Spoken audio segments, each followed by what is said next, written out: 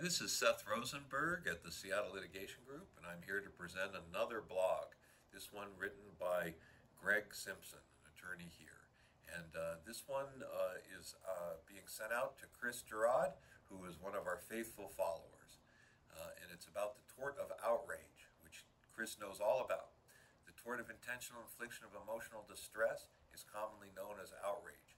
As a tort, IEED or outrage is a cause of action for which remedies may be obtained.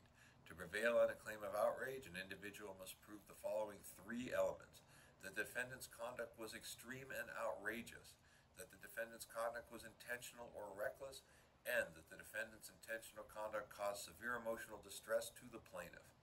As stated above, to qualify for a claim of outrage, a person's conduct must be extreme and outrageous.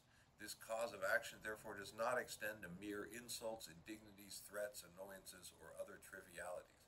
Actionable conduct must be so outrageous in character and so extreme in degree as to go beyond all possible bounds of decency and to be regarded as atrocious and utterly intolerable in a civilized community. Additionally, this cause of action requires the plaintiff to show that he or she has suffered severe emotional distress as a result of the outrageous conduct.